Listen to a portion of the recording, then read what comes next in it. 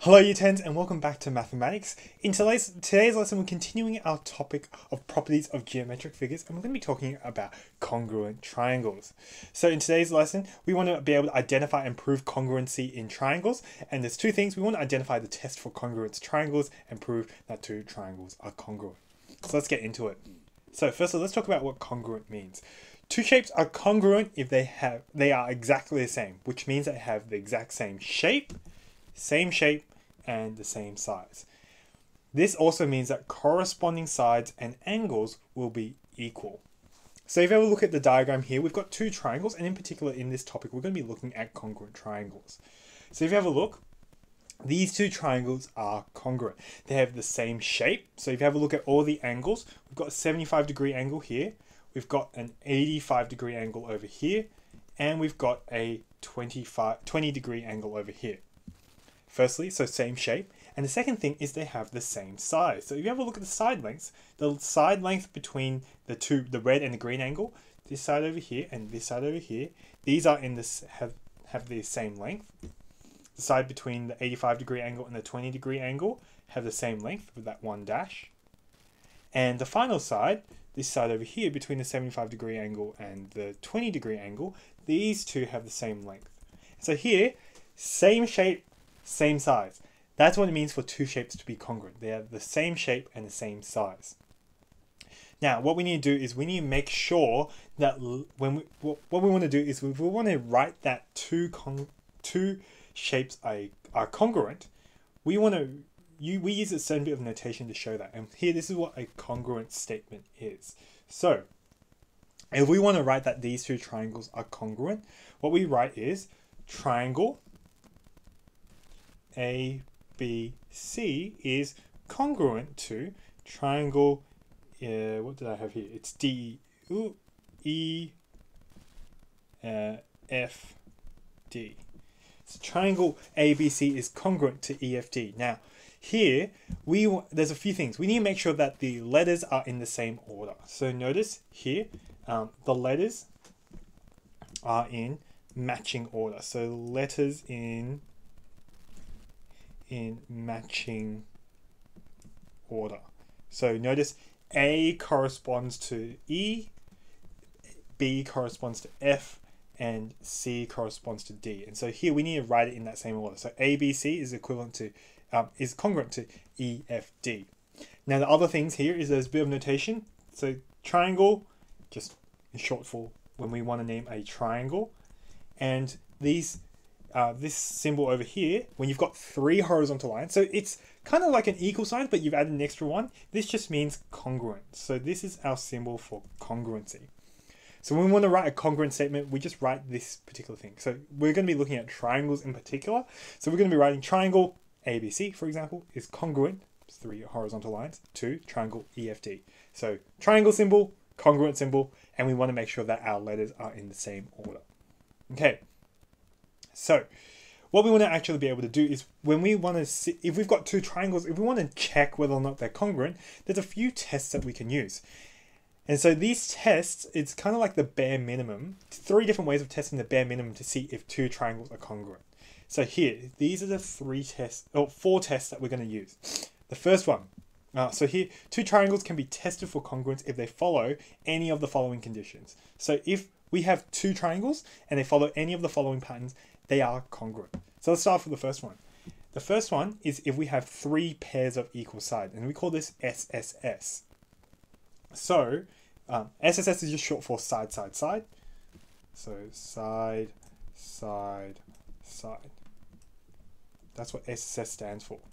And so if we have if there's three pairs of equal sides or corresponding equal sides, that means that our two triangles are congruent. So for example, if in my first triangle, this side is equal to this side, they give that information to us.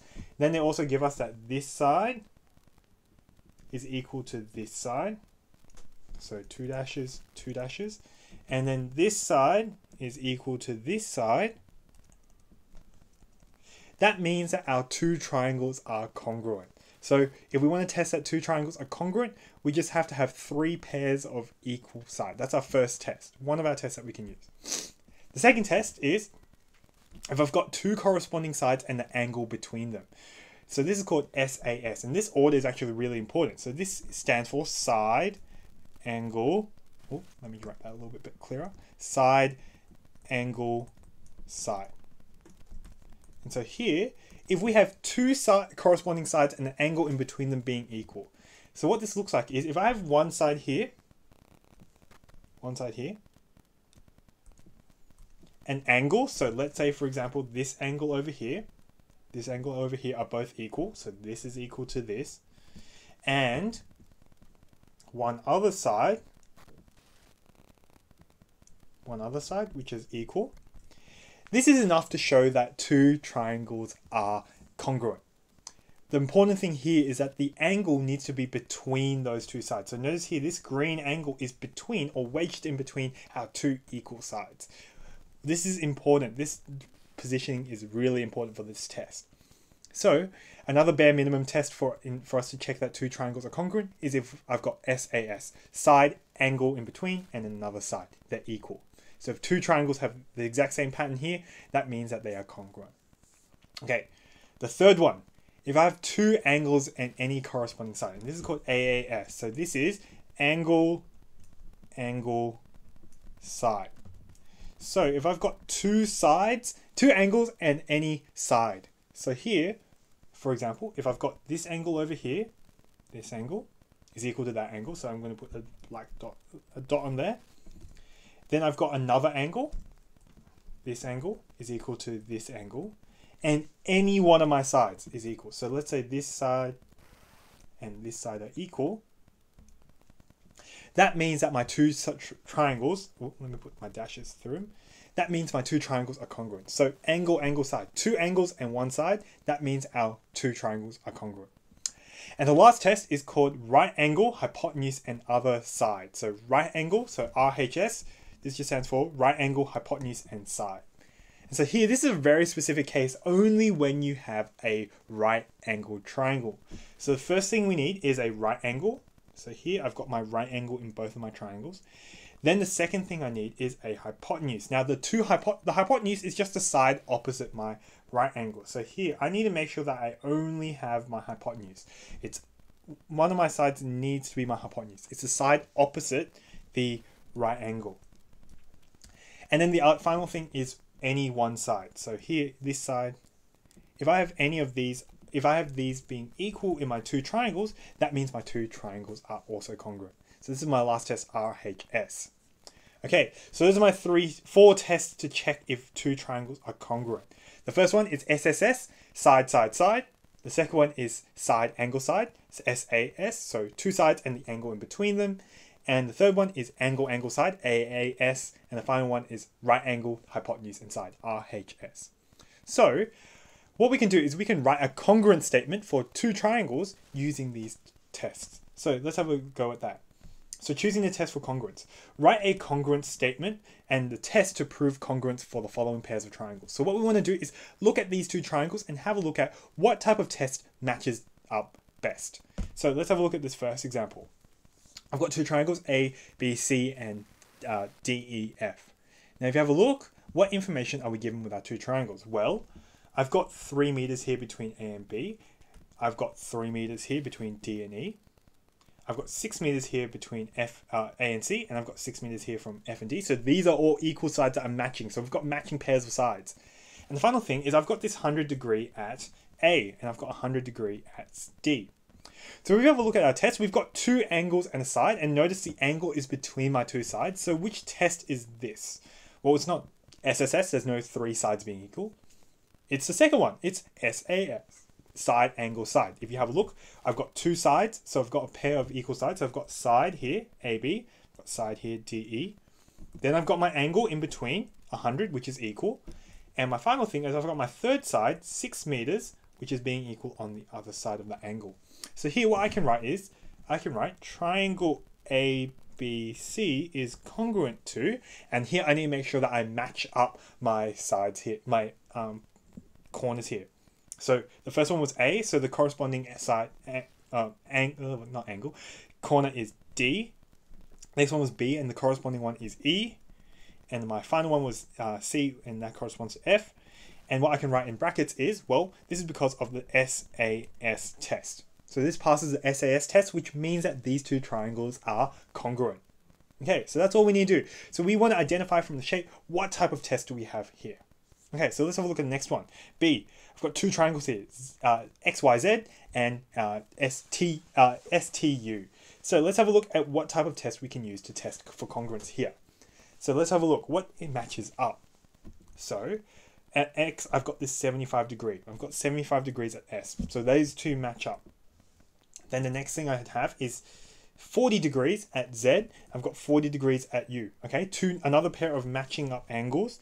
And the final thing is I've got this side here of 7.2 centimeters between X and Y and 7.2 centimeters between S and T.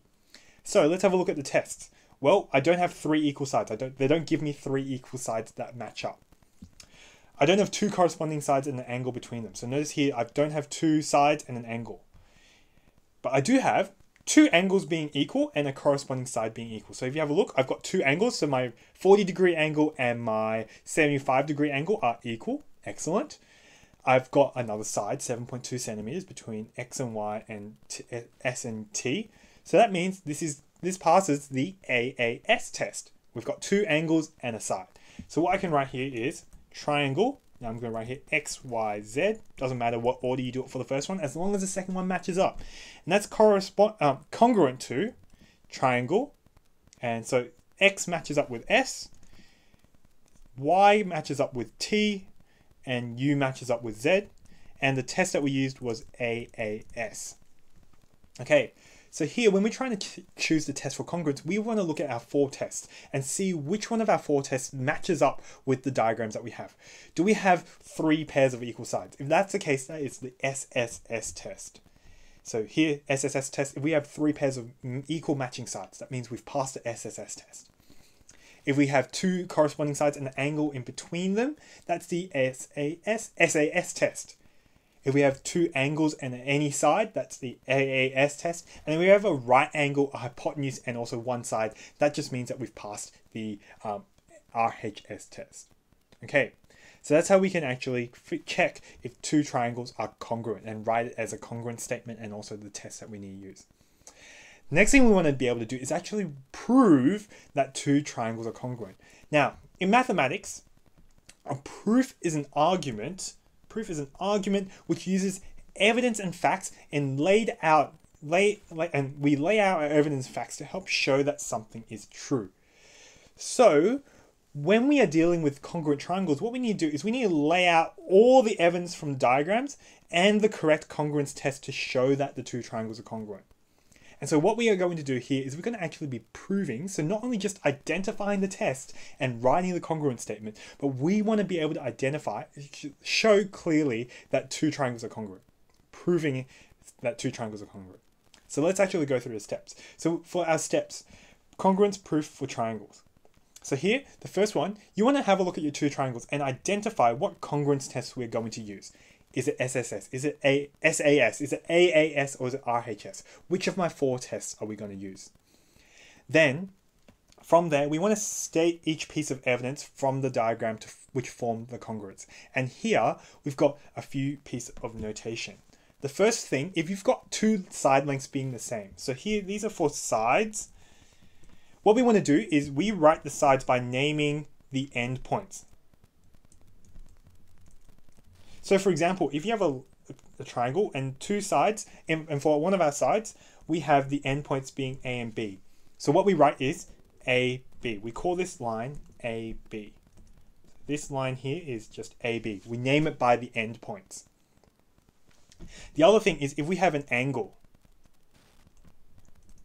If we have an angle, we name it using the angle symbol. So angle symbol and the 3 points to create the angle. So for example, if I have an angle here of A, B, and C, and the angle is over here, what I do is I use the angle notation. So this angle is angle BAC. We need to make sure that the middle letter is the letter at the angle, and this, so here, this helps me label this particular angle. So angle BAC is just going to be this angle over here. So what we want to do is state each pair of corresponding sides. So for example, if on one of your diagrams AB is equal to, for example, DE, we just write AB is equal to DE. If one of my angles, so angle BAC is equal to angle DEF, I just write angle ABC is equal to, angle BAC is equal to angle DEF. And so we list down all of the pieces of evidence that help me to my congruence proof. So each one of those 3 pieces of evidence. Then at the end, we write a concluding statement. So we write that congruent statement that we did before, including our reason. And here, we want to include a bit of notation. So when we conclude, like you would with an essay, at the end of your essay, you write a concluding statement or a concluding paragraph. And usually, you usually start it with something like therefore. In mathematics, we do use therefore as well, but we use a symbol for therefore. Therefore is just written as 3 dots in a triangle formation like this. So this just means therefore, and this is like you saying in the end, this just means that these 2 triangles are congruent. So what we want to be able to do is prove that 2 triangles are congruent. So here we've got 4 examples that we're going to go through. I'm going to show you how to do this. So let's have a look at this first one. So prove the following pairs of triangles are congruent. So if you have a look at these 2 triangles, I've got ABC on my left and I've got DEF on my right. Now if you have a look, we've got 3 pairs of equal sides. So you notice here I've got 6 over here, I've got 6 over here. I've got a 4 over here, I've got a 4 over here, and I've got a 5 over here and a 5 over here. So here, this tells me that immediately I'm going to be using the SSS test. I've got 3 pairs of equal sides. So to prove it, what I'm going to do is I'm going to just list out each pair of equal sides. So I'm going to first start off, have a look at that 6 that I highlighted. So here on my left-hand side triangle, that's just a side AB. So when I'm dealing with sides, I'm just naming it by the endpoint. So for this side over here, where my 6 is, my endpoints are A and B. So that's why I'm going to write A, B. Then I'm going to do the same thing for my other triangle. Now, if you have a look, 6 is where D and E are. So I'm going to write here, this is equal to D and E. So I'm going to write here, this is just a side. So I'm going to put that bracket S just for side. Okay? Then the next one, I'm going to do this pink one. So my endpoints are A and C. So I'm just going to write this as AC. And my triangle on my right, well, that just corresponds to DF. So I'm going to write here DF. So this is another side. And the final one was BC. So BC is equal to 5. And on the other one, it's just going to be at EF. So here, just like before, we want to just make sure that the letters are in the matching order as well. And so here I've got my 3 equal sides and I've labeled which ones they are. So AB is equal to DE. So in my first triangle, I've got AB, and that corresponds to DE in my second triangle, in my second congruent triangle. In my first triangle, I've got AC, and that's has a length of 4, and that corresponds to the side DF in my second triangle. And the final one was BC, which corresponds to EF. So now that I've laid out all my evidence, all my facts, I can just write a concluding statement. I can go, therefore, triangle ABC is corresponding to, and I need to make sure I write it in the same order, A corresponds to D, B corresponds to E, and C corresponds to F. And the reason for this was because, as we identified, this is SSS. So that's what we need to write when we're doing these congruence proofs. We need to lay down all the evidence that we have from the diagrams and then write a concluding statement at the end. Okay, let's have a look at the next one. So if you have a look at this one, we've got 2 triangles once again, and let's have a look at what kind of matching information do we have? What kind of equal sides do we have? So here I've got a 10 between A and C. I've got a 10 between D and F. I've got a side length of 5 between A and B, and I've got a side length of 5 between D and E. And I've also got this angle here of 110 degrees, and I've got this angle here of 110 degrees. So if you think back to all of those congruence tests that we have from before, this is just the same as SAS. I've got a side, an angle. So here I've got one side. I've got the angle. I've got an angle, and then I've got another side on the other side that encloses that angle. So here, this is going to be SAS. That's the test I'm going to use. So just like we did before, we're going to lay down all of that information that we have. Now, the order that you put the evidence in isn't important, but because it's an SAS test, it might be nice to put it in that order, side, angle, side. So let's do that. So let's start off. In my first triangle, I've got side AB. So that has a side length of 5, and that's equal to, in my second triangle, side DE. That also has a side length of 5. So that's going to be S. That's one of my sides. Then the second thing is I've got this angle of 110 degrees. I'm going to write this down. So this is angle BAC. So here, the important thing to note is that the middle letter is where the angle is. And in this case, the middle letter should be A because that is where my angle is. That 110 is at A. And so this is equal to angle, well, that matches up with EDF. So that's my angle. So here on my second triangle, D was where the angle was at. So here I'm going to put D in the middle. And the final bit was I've also got this other side, AC, which is equal to DF. They both have side length of 10. They both have a length of 10. And so here it's going to be my final side. So therefore I can write triangle ABC is equal to triangle, oh, it's congruent. Oops, I'm not sure if I did that. I did do it right the first time. It's congruent to it, and I need to make sure it match up. A matches up with D, B matches up with E, and F matches up with C. So here, this is because of the SAS test. So that's how we do these proofs. We lay down each piece of evidence from our two triangles. Where do we see matching up equal angles? Where do we see matching up equal sides? And then from there we go, okay, cool, what test does that link up to? Now here, you could actually do all of these steps without doing your test first and then going back and realizing what type of test it is. So let's have a look at this next example, for example. So here, for example C. Example C. Well, we've got, what matching piece of information do we have here? Well, if you have a look, I've got this 80 degrees. I've got this 80 degrees here. So what I can write is, well, that angle on my first triangle, that's just going to be angle BAC. That's 80 degrees, and that's equal to, well, what does it match up with in my second triangle? Well, that's angle EDF. EDF. And so here, this is an angle. What else is matching up here? The second thing is I've got an angle of 60 degrees in my first triangle. I've also got an angle of 60 degrees in my second triangle. So here at angle E and angle B, so this is going to be angle ABC in my first triangle, and in my second one that's angle DEF. They both match up, and that's another angle. Okay, I've laid out two pieces of information that matches up in my two triangles. What else matches up? The final thing is I've got this side length here at BC of 5, and I've got this side length here in EF of 5 as well. So those two are equal as well. So I can write BC is equal to EF. So if you have a look on the side here, I've just identified what test I'm going to need to use. So this is the AAS test. These two triangles pass the AAS test, which means that they're congruent. So here I can write, therefore, triangle ABC is congruent to triangle, and I need to make sure they match up. 80 is at D, 60 is at E, and that leaves me with F at the end. And so that's because of the AAS test. So there we go. That's how we do this congruence proof. We can actually just write down what pieces of matching evidence we have and then work towards that. Now this last one is a little bit trickier, and in particular, when you see something in these two triangles, it should tell you that you need to use this particular test most of the time. Sometimes you might be using another one, but here we've got a different one. So here we've got two triangles. We've got two side lengths of 4 that match up. We've got a side length of 7, which matches up. And we've got this angle of 90 degrees in both of them.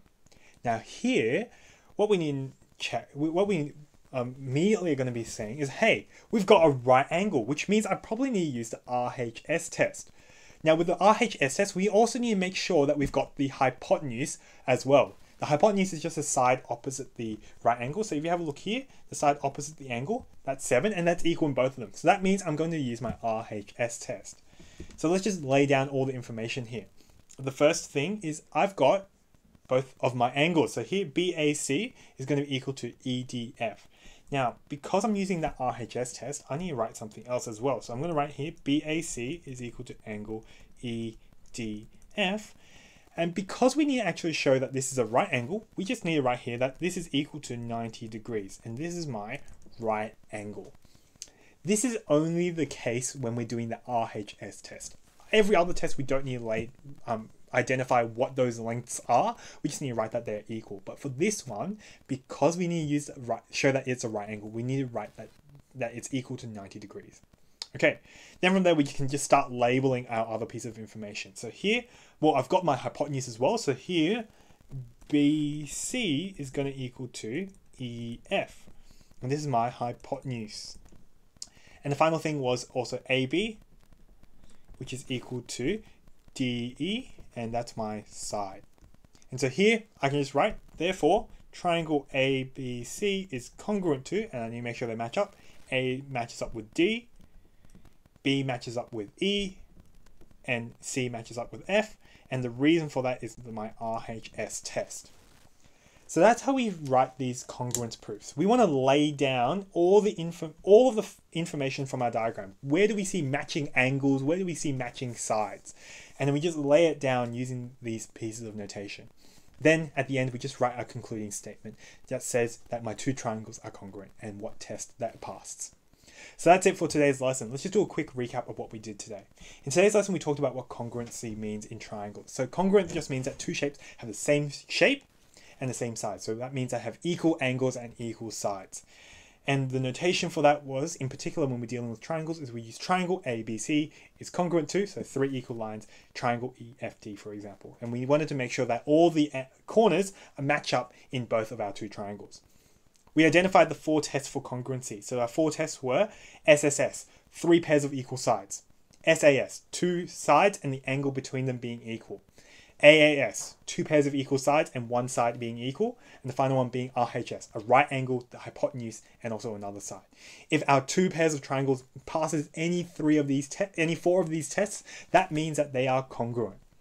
And we went through how to write a congruent statement for 2 triangles. We had to make sure that we wrote the triangle symbol and that the congruent symbols and our corners were matching up and identify what test it was. And then finally, we went through how to prove that 2 triangles are congruent. And so here we had to write down all the pieces of evidence to show that my 2 triangles are congruent. So that's it for today's lesson. Hopefully that helped. And if you have any questions, feel free to email me or let me know. I'm more than happy to try and help you. But until next time, Year 12s, Year 10s, I hope you guys are staying safe wherever you are, and I'll see you in the next video. Bye.